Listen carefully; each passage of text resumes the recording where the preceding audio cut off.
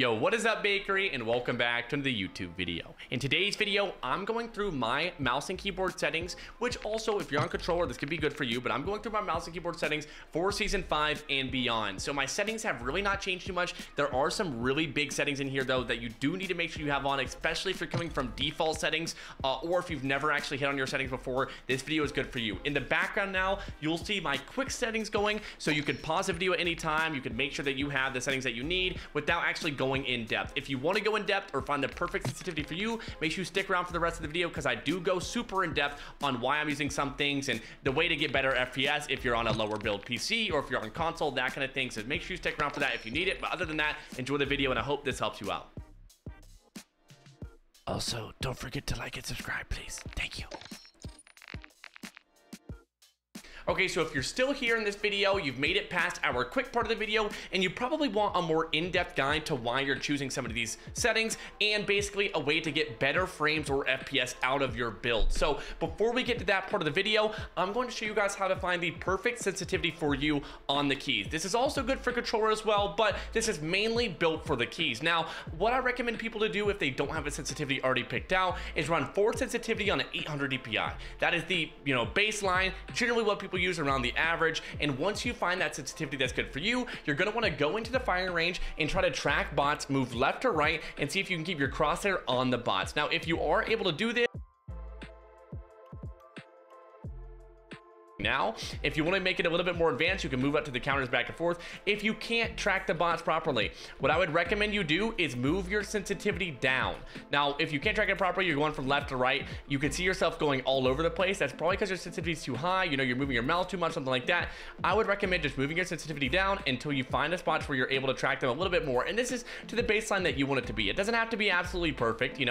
At some point, your crosshair is going to go off the bots, but if it feels good to you, then it's probably good. And you can load into a game. If you can't track your opponent, move your sensitivity down. I'm on 3.87 on 800 DPI. Okay, so moving out of the sensitivity portion of the video, now we're heading into the settings. So speaking of sensitivity, my mouse sensitivity is 3.87. I've had the same sensitivity for 4 years. Once you find yours, you could leave yours the same too. The only two things that you change under here are the ground vehicle sensitivity multiplier and the air kill streak sensitivity multiplier. Put those both on 2. When you're using kill streaks and stuff, it'll be easier to move your mouse around. And when you're in a vehicle, you could do that third person peek a lot faster. Those will both be on 2. The others you could leave on 1.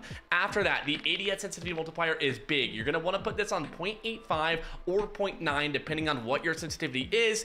This basically means when you aim down your sights and you find your target, you're aiming at them, it'll slow your sensitivity down depending on what this multiplier is. And this is good because when you find your target, when you've aimed down on them, you want it to be slower because you're already there. You don't have to whip around while you're aiming down your sights, because once you're aiming down, your crosshairs should be on your opponent. So I use 0.85. That's what I recommend to people. You could also try 0.9. Both of those are really good values. You leave this to 1 and gradual on that little drop down. For your ADS sense multiplier focus, leave that on whatever you put your ADS sense multiplier on. So mine's on 0.85. If you did 0.9, leave that on 0.9. Your ADS sensitivity type, leave that to relative, and your monitor distance coefficient should be 1.33. Even if you use 1440p, I'm on 1440p and use 1.33, leave that the same. Custom sensitivity per zoom, you could click that off. Even though my drop down say 0.85 doesn't change anything, just leave that off. It shouldn't change anything. And the rest should all be standard regular settings. So we'll move on to key bindings here, and your key bindings are very big. I mean, this is like the life of mouse and keyboard. This is the buttons that you're clicking. It's the twister you're playing on your keyboard. And a lot of the settings that I use are default. However, there are a few that I changed, and you'll know when I change one if it has that orange dot beside it. But I'll run through those with you right now. So binding preview, you don't have to mess with that. Keybinds preset, that'll be custom. And then your system key behavior, that's your operating system. So my move forward, WSAD, all regular. Walk, I don't have a bound walk key. This is something that's really big for controller, but you can't really take advantage of this on the keyboard because there's no differences between clicking a button down once or clicking it down a little. There's no differences there. The walk key just should be unbound. Your auto move forward key, a lot of people don't know that this exists. It's auto bound to H. I left mine on H. Sometimes my hand will fall asleep and I'll just kind of stretch it and whatnot and click H and I'll just run forward automatically. If you need to go use the bathroom but the zone's on your back, you could auto run into the zone with H, go use the bathroom, but I don't know why you do that, honestly. Just hold your P. Jump stand mantle, that's on space. Prone and dive, that's left control. A lot of people may either use left control for this or C or Z. So find what feels good for your hands. If your hands are bigger, mine are bigger, I use left control, but that's whatever, honestly, just preference. My crouch and slide is C, and say you used, prone and dive with C or Z, you would change change this depending, but again, mine C, it's the best key for me personally because my thumb is able to easily hit it. My sprint and tactical sprint, most everyone leaves this to shift, and then this is the only thing that I've changed so far. So my interact is E. That means the things that I open up doors with, when I get into a vehicle, I click E. The default bind for this is F, but I actually use F to ping. We'll get that in a second. It's at the bottom of the list here, but I like E for this key. This is preference though. If you like F, use F. My open parachute, it's space as well. You won't need to mess with the movement advanced keybind, so don't worry about that. Fire weapon, we got left click and right click for aim down sights. Reload is R, obviously. Leave that to R, that's very innate. Next weapon here is 2. So a lot of people use scroll wheel for this, and the default bind for this will actually be scroll wheel up or scroll wheel down, depending. I use 2. You could use some of the numbers if you want. The reason I don't use the scroll wheel is because it's very random. If you have an unlimited scroll and you scroll down, it could swap your weapons and you accidentally pull out your sniper instead of your sub and a close range engagement and you die because of it. I recommend getting used to numbers if you're really used to the scroll wheel. There are some really good mouse and keyboards, most notably Lola, who uses her mouse wheel still and is able to do really well. So this isn't something that you have to change. It's what I changed. Weapon mount. I put this to Z. You know, this feels really good for me. However, whatever key you don't use, you can kind of put the weapon mount because it's not something that you really need to be messing with much. I think the default bind for this is T. Weapon inspect, I leave that on I. Fire mode is B. If you want to change from single fire to automatic to burst, you do that all with B. B is generally a button you don't use, so I just left that to B. Melee, I think that's regularly on mouse 4. I left that to V. V is a very easy key for me to use for melee, and I don't use it for anything else, so I leave that on V. My lethal equipment, that's your throwing knives, thermite, Semtexes, frag grenades, proximity mines, claymore, stuff like that. I leave that on middle mouse button as it's very easy to throw while aiming your mouse. So try that out if you haven't already tried that. It feels really good. I like lethal equipment on middle mouse button, and I've had that the same for a very long time. My tactical equipment, I actually have a default bind with Q. I like Q for that, but again, these are all preference. If you like mine, you like mine. If you don't feel like you have to change your mind. Field upgrade here is X, and armor plate drop item is 4. This is generally defaulted to G. However, I recommend using one of your 1, 2, 3, or 4 keybinds because G is a really weird thing to armor plate with. I like 4. It feels really good for my hands, but if your hands are a little bit smaller, you may not like that. The only other things you'll need to mess with down here are the map. So I unbound caps lock. I don't know who uses caps lock for their map. If you do, you do. If you don't, unbind that because you may accidentally click that while in combat trying to click shift. And then M, left that on regular. Ping is F. This is a really big key, and if you haven't used F for ping before, if you don't use F for your interact, try F for pinging because it's great to be mid combat and easily switch from W to your F key with your pointer finger and just bind someone or ping someone while you're in the middle of a fight. This is a great keybind to use for it. The rest are just default. You won't have to worry about any of these. Your push to talk key is whatever key you like more. I use my mouse 4 button. But let's head into our gameplay section here.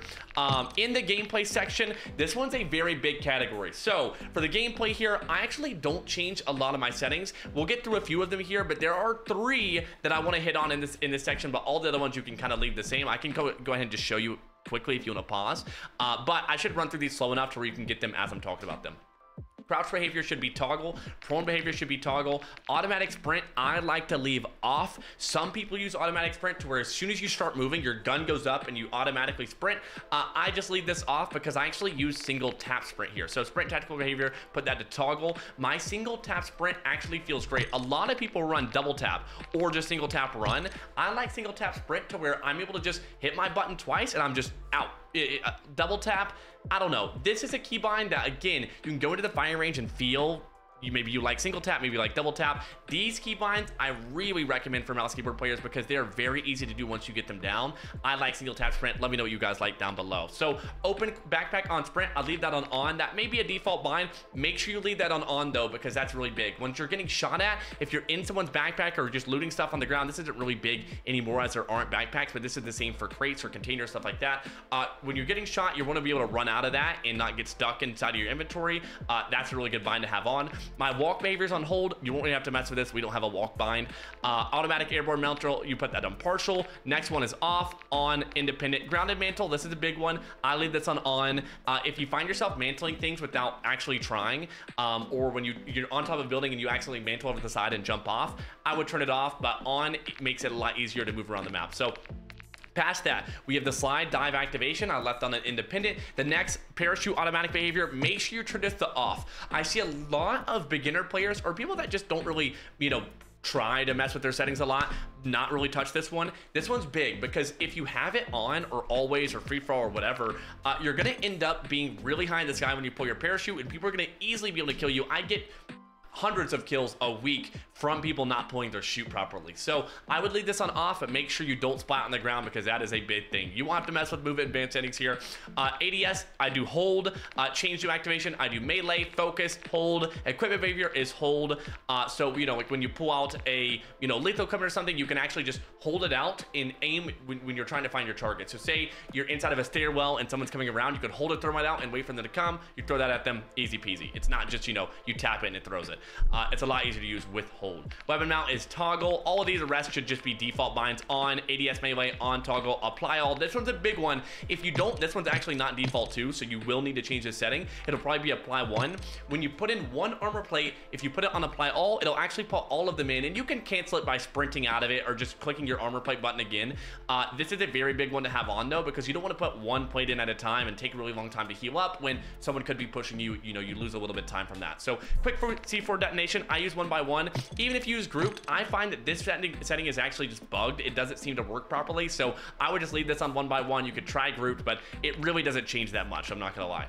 Free look, all the rest here should just be regular. We got free look on always enabled, long delay, behind vehicle, and melee, and then double tap, moderate, and hold. So let's move on to our graphic settings here. This is a really big category. I mean, this is the biggest category if you're probably here to fix your frames or get better frames, or if you have a better system or a worse system, to know exactly what frame rates and stuff that you should be at on your system, what settings you should be using to get better frame rates. This is the section you need to be in. So first on display, there's not much you need to change here. I actually use borderless. My 4090 prefers borderless. Depending on what graphics card you have, so you could get a 4090 that likes exclusive more, you get a 4090 that likes borderless more. They kind of have a mind for their own for this kind of thing. I figured out just through the frames that I get, how smooth my game feels, that my card actually prefers borderless. My previous 3090 actually likes exclusive more. I would recommend that you use exclusive if you don't know what your card prefers. That generally will run better, and it's just better for your system overall. But I am on borderless. So the only other thing you're going to want to hit in this section is your NVIDIA reflex low latency. Put that to on plus boost. Everything else you could just leave default. Moving on to the quality section, this is big. Sometimes your render resolution will be on 66 for some reason. Put that on 100. Yours will probably say something different here. If you're on a 1920 by 1080 monitor, yours will say 1920 by 1080 once you put it on 100. Mine says 2560 by 1440 because I'm on a 1440p monitor. This will just be, it needs to be on 100 regardless of what monitor you have.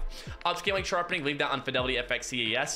With 100, and this is big. So turn ray tracing off, that's not the big thing. VRAM scale target, that's the big thing. This is actually the #1 setting that I've changed recently that has made my frames and my game feel super smooth. I prefer 70. Yours may already be on 90 because actually in my previous video 90 felt good. However, I moved that down to 70 and it felt incredible. You can feel this around a little bit. You can go down to 60 or 50, but 70 feels good for me. That's generally what I recommend for people, but you know, feel around yourself. 50 may feel better for you. Variable ray shading, turn that off, and then the next one on off too. This section is big. Every game has that details and texture section. This is probably one of the things that you're here for sure. On my build, I have a 4090 build. My build is great. I use high for both resolution and anisotropic. If you don't have a really good build, you can get away with using low, normal, or very low if you need to, depending on what frames you're getting. But again, low or normal for one of these, I use high. Depending on, you could just load in, change your settings mid-game. You won't have to restart your game. Just try those out, see what you think. Depth of field, I use off. Detail quality level is low. This isn't something that you need to mess with. A lot of my settings are on low that aren't those texture resolution or anisotropic. Particle resolution is on normal. This is big for when you throw thermite, smoke grenades, and stuff like that. However, if your PC isn't as good or you're on console, something like that, you could get away with very low or low, just depending on what you need. Bullet impacts on, persistent effects on. Those do not need to be on. You could turn those off if you need to. Shader quality is on low. Turn off for the on-demand texture streaming, and then low for local texture streaming quality. For the next setting, there's all low and off. So that's low, off, low. That's great for everyone's PC, and this section doesn't make your game look that much better if you had them all turned on ultra. So for the next section, this is the last one. I have tessellation to near. I have volumetric quality to low. We have the next one to off, low, and then water quality. I've always used wave wetness. It makes the water look better, and it also isn't a big hit on your PC. So try this out, see what you think about it, but it's all preference. If you like off, I like wave wetness. It is what it is. For this next section here, My field of view is on 120. If you don't know what field of view is, you can see on the right here, basically this is the picture that you're gonna get. So say you're standing in this hallway, right? You turn your FOV to 60, you're only gonna see that inside box. However, you're gonna see that end doorway a lot bigger than you would if you're on 120. So what it does is it gives you more POV, you know, you get a lot more peripheral, but your target gets further away.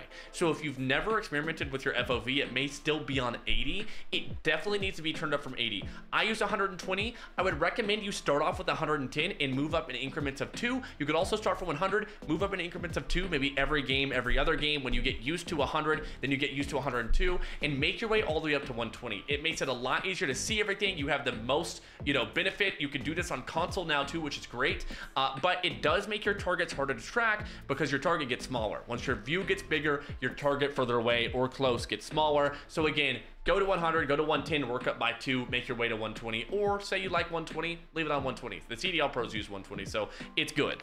ADS field of view, I leave that on affected. This is big. If yours is on independent, get that shit off right now. You do not want independent. It's a terrible setting. I played my first 25,000 kills in Warzone with independent on. It was a waste of my time. Use affected. Weapon field of view is default. Third person field of view is 90, and the vehicle field of view is default. The third person field of view being on 90 is big, so make sure you turn that on. World motion blur is off. Weapon motion blur is off. If you have these on, you got to get your eyes checked. Motion blur is awful, and it just hurts your eyes. You'll probably notice it. If you have it on right now, you're probably like, oh my gosh, I didn't realize that was on. Turn that off. You definitely want that off. Film grain, put that on 0. You don't need that on, and it's great for your PC to have it on 0. And then these next two, these are actually really big. So you thought you were in a setting maybe that wasn't that big. These are big. First person camera movement and third person camera movement both need to go to least. When you're jumping in or when you get hit by a precision or something, your screen is going to be shaking, twerking all over your face. It's going to feel really good with that. Third person ADS, helmet camera off, first person for the next one. If you want inverted flashbangs on, this is a great setting. When you get flash grenaded, it goes super white. If that's too bright for you, turn inverted on. It'll actually make it black instead of white. That's really, really nice. Okay, so for our last settings, we have our miscellaneous. Audio would be a big setting, but I am on a dual PC setup. The only advice that I can give you here, I would not try to match any of my volumes, or I mean, you could turn off gameplay music volume, cinematics, and war tracks because you don't need those. But in terms of master game volume and stuff, it's really going to depend on what headset you have. It's going to depend on if you're using a dual PC setup, if you're on console. The one thing that I can really recommend is using PC speaker and checking out Arta's Worst Tune for your audio if you're on PC, because it is a really, really big improvement on the game's audio. Other than that, there's not much in here that you could get other than the default settings. Lastly though, there is a big setting here. If you go inside of your interface, you go to color customization. I use mine on default. However, if you set it to different colorblind modes, you can also change any of your, you know, teammates colors, enemies colors, you know, flags colors, stuff like that. This is big. And if you're colorblind, you could turn on the HUD color palette. Lastly, the crosshair setting is giant. You can see over here on the right, either you have it on or off, but your crosshairs being static is really big. Default, it'll be on. Move this to static. This is a very big one. Basically, when you're in the environment looking around, you'll have your crosshairs swaying back and forth. If you have it on static, there's no sway. It's a lot more visually pleasing. It's a lot easier to hit your opponents. It's a lot easier to find your opponents on static. So make sure you change this. This is a very, very big setting.